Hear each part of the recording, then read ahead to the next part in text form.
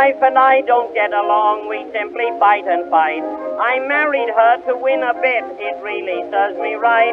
The love she once declared was mine has simply turned to hate. So I've made up my mind to visit old Nevada State. I'm on my way to Reno, I'm leaving town today.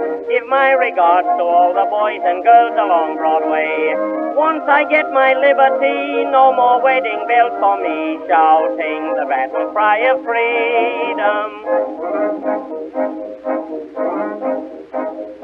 I've stood an awful lot from her and never said a word, but on the level, as a wife, she simply was a bird.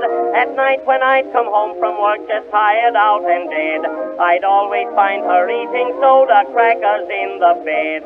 I'm on my way to Reno, I'm leaving town today. It's liberty or death with me, my hair is turning gray. Reno life is simply great, they grant divorces while you wait, shouting the battle cry of freedom.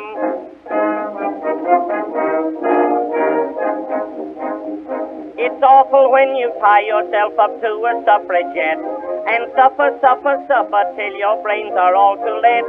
She had the sign on me all right, I really will admit.